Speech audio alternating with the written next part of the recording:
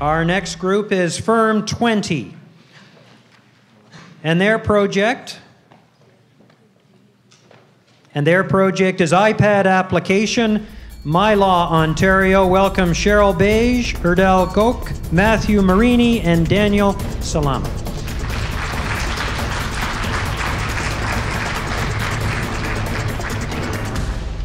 Good afternoon. My name is Cheryl Beige, and my colleagues are Matthew Marini, Daniel Salama, and Erdal Gok. And again, our submission is for an iPad application called My Law Ontario. For Canadians, access to justice represents a growing challenge. This challenge is only amplified by the increasing cost of legal services. There has been now an explosion of self-represented litigants, especially in civil, criminal, and family law.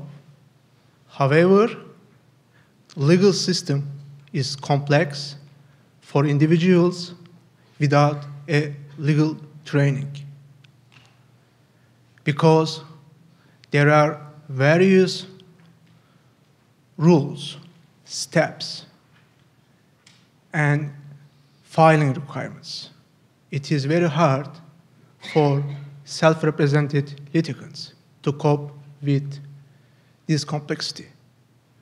We provide self-represented litigants with the tools and training through an iPad application, which is named My Law Ontario.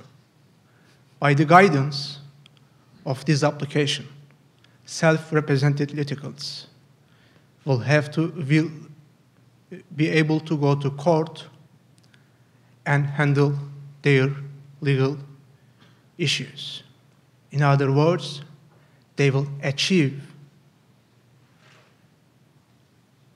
fair results from the law in a faster, cheaper, and more effective way.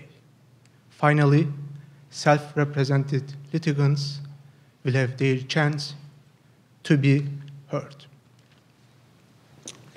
So our goal is to build a resource that instructs and demonstrates to self-represented litigants how to navigate certain aspects of the legal profession. With regards to sort of specifics, we'll be looking at 4 main sections.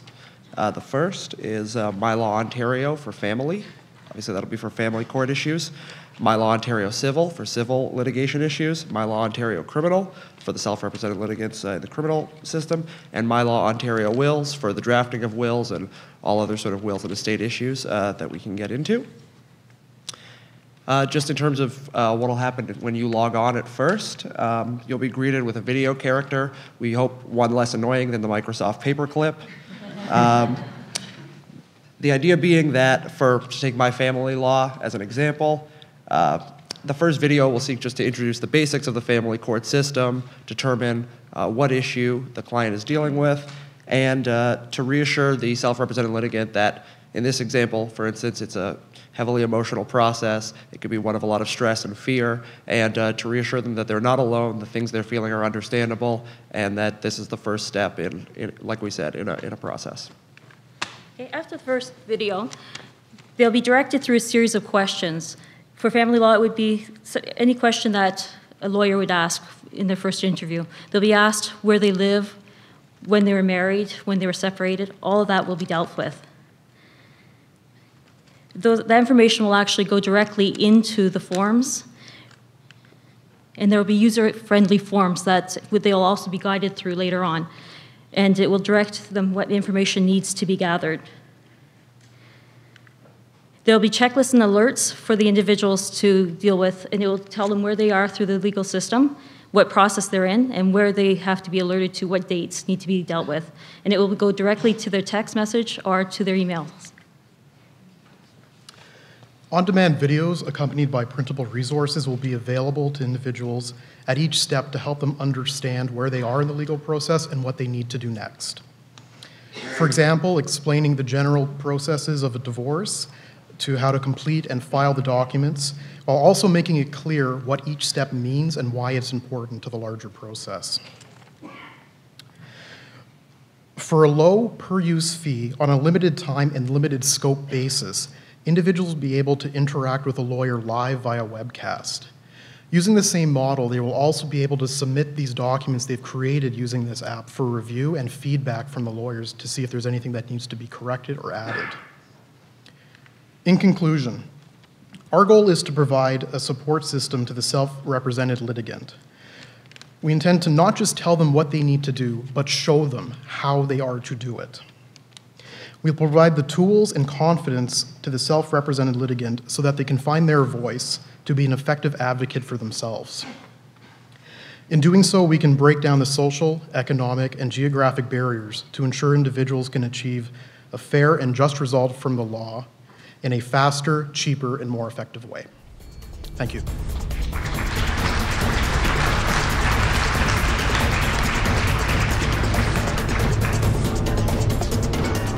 So basically, you guys are a paid YouTube channel for self-litigation. Is that it? Or I would say that's one aspect of it. We've seen actually in the LPP program how helpful it can be to have, as you said, essentially a YouTube video explaining how to do. Anyone who's had to tie a tie in the morning without knowing how can see the advantage of things like. But certainly, in addition to that, as we said, there's issues of documentary review. There's explaining procedurally how to go through things. There'll be interactive elements as well. So as someone who's ignorant to the financial constraints of being a lawyer, the group before you spoke about a requirement that says if you pay a lawyer, you can only pay one person for the legal services. Now, you're talking about applying a fee to a group of lawyers. I would assume that would be available. So how are you making the money if you can only pay the lawyer that is providing the services to you? So the initial idea, and admittedly none of us are finance majors, but the idea is that the application itself would have a cost. And the cost from the people initially buying that application would be what we use to run the program. And then as the individuals require that extra assistance, that one-on-one, that document review, that's the money that would go to the lawyers that do that work. But from our end, it's the actual selling the access to the software.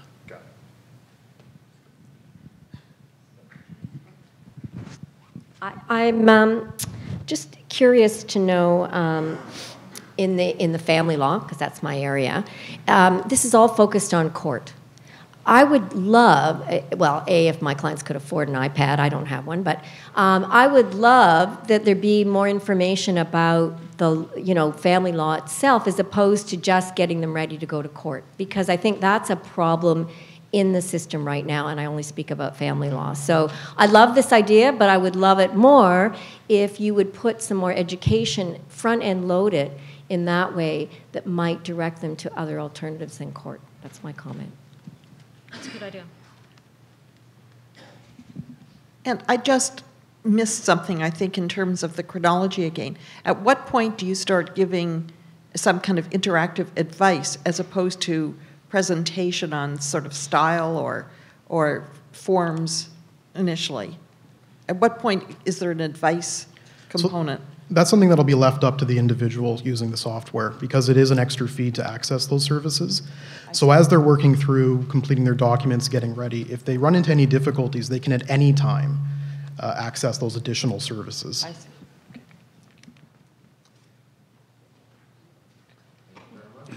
Thank you very much. Firm 20. I don't think the legal profession is going to be quite the same after you all get out there, and I'm not saying that's a bad thing. So our next firm is Firm 21, and their project is Technology, the Gateway to the Delivery of Faster, Cheaper, More Efficient Justice. Welcome Yusuf Bakat, Alison Gorham, Francis Marinick Jaffer, and Raminbir Sandhu.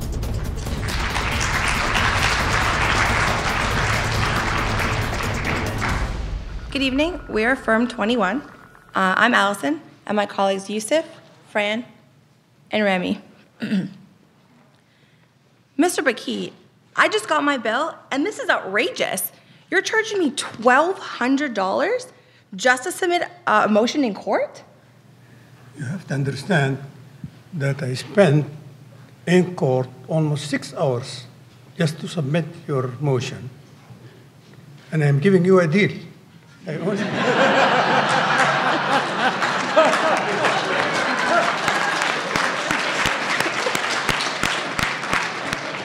I'm only charging you for the time I spent in court. I excluded my preparation time. Wait, 6 hours just to submit a measly motion? That seems ridiculous.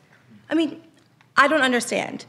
You said this was an uncontested motion, and there was no opposing counsel. What were you doing in court? And why am I the one footing the bill? This is a process. I can't just stroll into court, walk into a judge, and submit your motion. I have to wait in court until the matter is called, and that happens when it happens. That's the way it is. I can't afford this. I mean, I wish there was another way. There could be another way.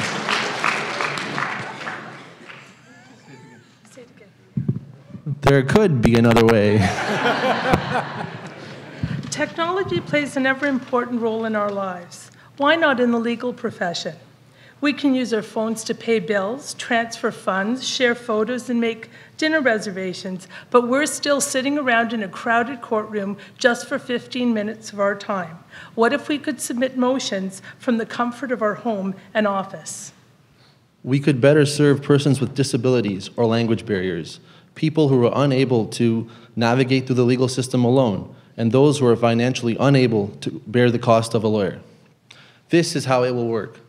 The initial sign-up would be done in person to verify identification. You will then obtain a unique login and password. At this phase, the system accommodates only uncontested motions. You would then upload the motion and supporting documents electronically. We don't just talk the talk of equality and access. We are cutting edge. Our innovation plan will incorporate the communication standards in the Accessibility for Ontarians with Disabilities Act. Users with hearing impairments can access sign language interpreters as well as a visual feed that will mirror spoken language. These feeds will have interpretation for multi-language access. Blind and visually impaired users can access voice apps to read along with written print. Persons with cognitive and other learning disabilities will be accommodated with simple language. We are user-friendly, and our innovation is based on universal design. Our educational site offers explanations about legal process and shows users how to log into the area that meets their individual needs. A court officer will receive the submissions and will verify that all the required information is provided. If there is anything missing or incorrect, the moving party will receive an email notification advising that the motion is on hold until any error is corrected. They will have 5 business days to make corrections or additions. Otherwise, the motion will be denied for failing to respond. If all information has been provided, it is then forwarded to a judge, master, or registrar, as the case may be, who shall decide on the motion.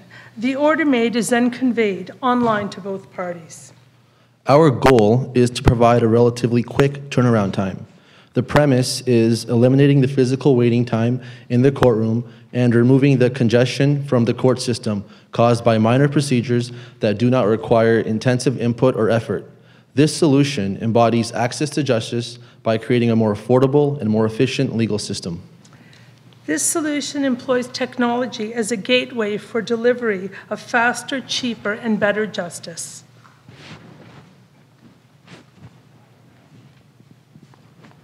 Mr. Bakit, I just got your bill, and I think you may have undercharged me. I mean, not that I'm complaining. No, actually, I submitted your motion online and did not spend any time in court and could get a quick turnaround in your motion. That sounds fantastic. What a cost-effective method.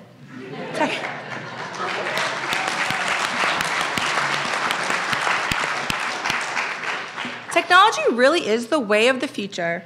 Thank you.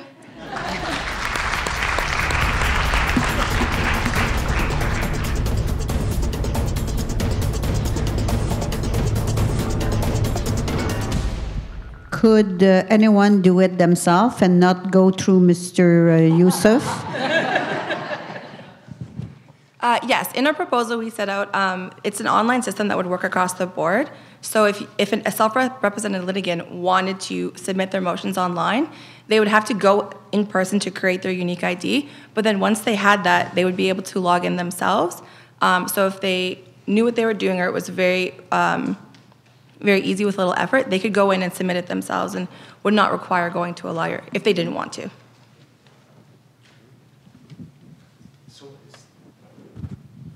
I've never been to court, so yeah, but I know who to go to next.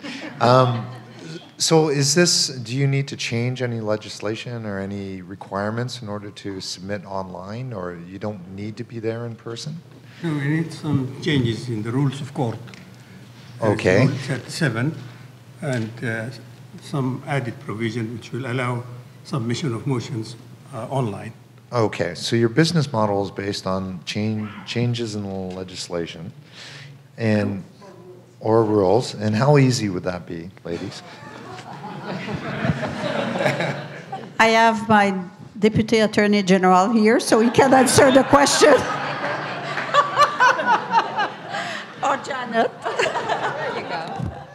Well, I have to say this was sounding a little reminiscent of some of the initial changes the AG is actually looking at.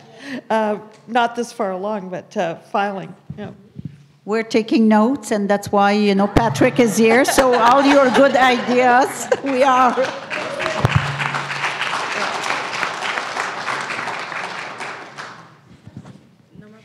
Are you going to have advice available if people need it?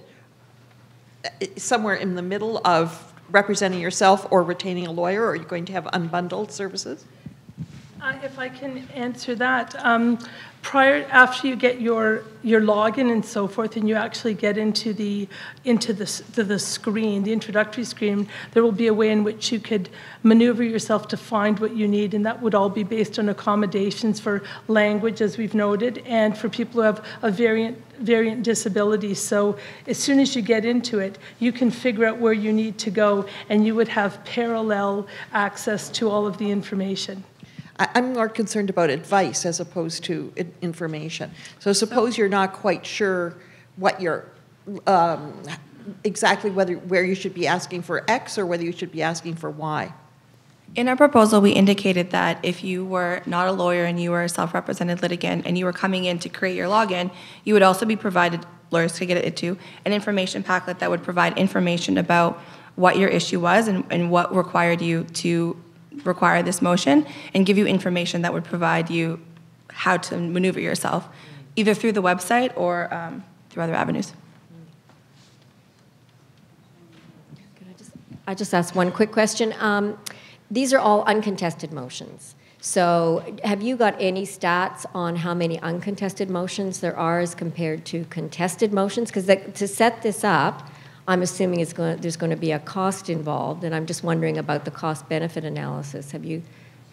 I know you had stats at the beginning, but I don't think you isolated out the uncontested motions, and you may not be able to, I don't know. Yeah, and for any of the statistics that we were able to find didn't isolate uncontested from contested. In our original draft, we did include contested motions as one of the avenues. However, for an introductory phase, there's too many moving parts when you're taking into consideration contested motions. The moving party and then the receiving party. For an introductory type of program, we thought sticking with something that was more simpler would be more effective. And then along the road, if it were successful, we could then implement the maneuvering to do contested motions. Thank you. So thank you very much. Firm 21.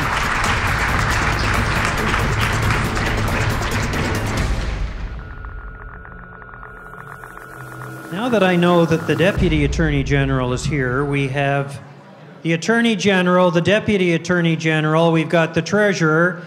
Next year we invite the Rules Committee, we lock the doors, and we get it all done.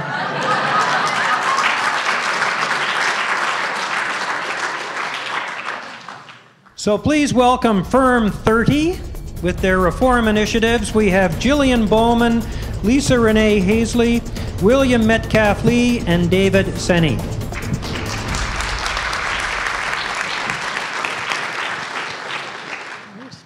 Well, good afternoon, everyone. As Chris said, my name is William Metcalf Lee, and I am presenting affordablaw.com. So our vision is to become the leading online marketplace for buyers and sellers of legal services by promoting comparison, unbundling, transparent pricing, and remote services to match consumers with the right lawyers. We will be the Amazon.com meets Consumer Reports of the legal industry. We will create a highly informed marketplace of buyers and sellers to facilitate a more perfect legal market. Unless and until the cost of legal services declines, only a very few will have affordable access to justice. The primary problem is the high cost of lawyers to access a very complex system. Solutions must be targeted to developing acceptable quality services at prices that most consumers would deem affordable. We're living in a distorted market right now. Lawyers are very expensive, $338 an hour per average. And legal aid programs are limited in their scope and application. The legal system is very difficult for a layperson to navigate. And only lawyers and paralegals are licensed to provide legal services. So potential non-law competitors are shut out of the market completely. There's very low price competition amongst lawyers. And it's difficult to compare lawyers, even though most tasks are commoditized by design, like appearing in court or drafting a statement of claim. Also, many consumers don't necessarily care about a law firm's brand the same way we do as law students. They would just like help from a lawyer who's competent to navigate the complex legal system. What is affordablaw.com? It's these three things. Firstly, a database of lawyers. Next one, please. So we want to provide as much information as possible about lawyers to create a more perfect market. And what's very important up there are the services that the lawyers in the database provide. So whether it's flat fee or billable hour, or whether they offer unbundled services, whether they're willing to work remotely. As well, ratings and reviews, very crucial, but from former clients, not just other lawyers, not just industry groups. It's very difficult to find this information online right now unless a client had a terrible experience with a lawyer, and then it's on page 5 of the Toronto Star. But quantitative metrics are minimal or absent on current review websites. So we would like to provide standardized ratings for all of the things up there, and let the user drill into the data that we have with search filters. And they'll also be able to prioritize the criteria that are most important to them to find the perfect lawyer. Thirdly, we're going to have educational resources. So for clients self-representing or handling part of their case, we want step-by-step guides with forms, links to forms, and instructions. When that's not available, we want a question and answer system on our site. So users can ask questions to practicing lawyers who will respond with general legal information. And if that's not enough, well, that user now has a connection to a lawyer that they can retain and help them. We can also use the answers that the lawyers give as a foundation for developing more guides and keep adding to it. What will be the effects of affordablaw.com on the market? Well, we're going to have more real competition, a redistribution of business to more efficient lawyers. Remote lawyers are going to be competing in new geographical areas. Flat fee billing will take hold. We might even get rate schedules similar to those present in other industries, as well as unbundling, where clients can handle some of the matter themselves. Next, we'll have a better alignment between the lawyer and the legal issues. So consumers will find the exact lawyer they need, not a lawyer who just has basic experience, not a lawyer that they feel tied to because they spent half an hour in their office and they don't think if they go down the street they're going to get a better price, and not one that they found with low information by opening the yellow pages or picking the first link on Google. Importantly, we're going to identify and divert business from lawyers who do not serve clients well. And pardon the pun, but we are going to raise the bar for the entire legal industry. All of this is what affordablaw.com will do. Thank you very much.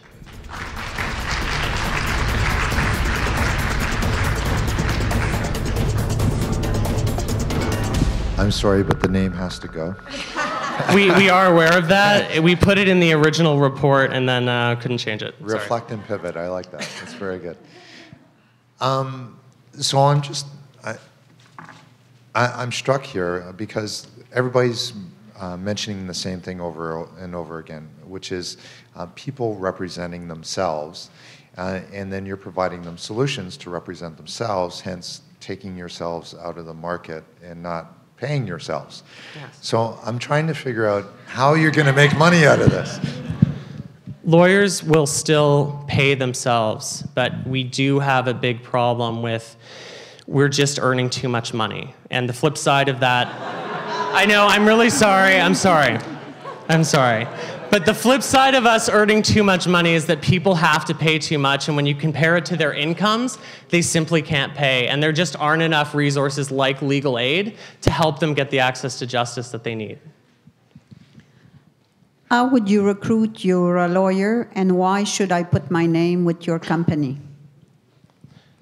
So it is a referral service as well. It's a marketplace. It's a full marketplace of buyers and sellers. So lawyers should be willing to provide their information because when it comes to new digital media technologies, early adopters are often the ones who benefit the most. So if you are the first or the second lawyer in your practice area on that site, you might see your business increase drastically. As well, it's a self-reflection. So you can look at your own practice and say, this is what I'm not doing efficiently. What could I do better? Do I really need this expensive office space in downtown Toronto if clients are willing to have me work remotely? So there's a whole bunch of different reasons why a lawyer might buy into this system, even though they won't necessarily earn the high amount of money that they were earning before. They'll make up for it in more clients as well as more efficiency. I had a couple of questions. One, you're saying that lawyers could give some general information. I think that was without charging. Was that correct? I'm sorry, I didn't catch the end. Oh, you had said at one point that a client could access a lawyer and get some general information. That's correct. My concern, I guess, is that will the client understand the difference between legal information and legal advice? That's a potential problem for lawyers because we don't want to be seen to be giving legal advice when we haven't got a relationship with that client. And that disclaimer would be posted all over the place, including on those sites, that it doesn't constitute legal advice. And if you want legal advice, you have to speak to this person in person and go for a consultation, or you have to have a meeting with them. So that would be absolutely clear. And I guess the other thing was the rating of lawyers, which I've already expressed my discomfort about, but we'll just, Oh, okay, sorry. Mine is a follow-up from that. So how are you really going to raise the bar? How do you know you're not just going to get a bunch of lawyers who do cut-rate work that is maybe passable, so we won't say it's negligent, but it's not particularly good, because they want to spend less time and so they can charge less? Why isn't this going to the lowest common denominator instead? I think we will have lawyers of all denominations join the site, and we will have a screening process as well. This is not a free-for-all, so our whole team will be heavily involved, and if a lawyer approaches us and fills out the questionnaire that we require, and we look into their background and see ethics violations here and things like that, then it needs to be on there. The point is to provide all of that information. Yeah, I'm just going to challenge you a bit on that. I'm Sure. not suggesting people who are not ethical or anything else. I'm just saying there's a spectrum from the gold standard to the adequate. We're hoping to bridge that knowledge gap with reviews from former clients because they're the ones. And how are they going to know? we are going to find a way to reach out to these people. The courts, all of the filings are public, judgments are public. Most people have had to use a lawyer at some point in their lives. So we just need to figure out the right channel to reach the right people depending on that practice area, and we really do feel that we'll be able to get them. And if they've had a bad experience, they'll be willing to talk about it. If they've had a great experience, they'll want to talk about it as well because they'll want to recommend their lawyer. Do lawyers have to have insurance? Every lawyer is insured. So the question I have for you then is, there's a difference between legal advice and legal information. So what type of insurance, or is there an insurance company that will insure you for legal information that you're providing on your website? I think that question is best directed to the Law Society. Individuals here, I'm not quite sure. Thank you very much, Firm 30.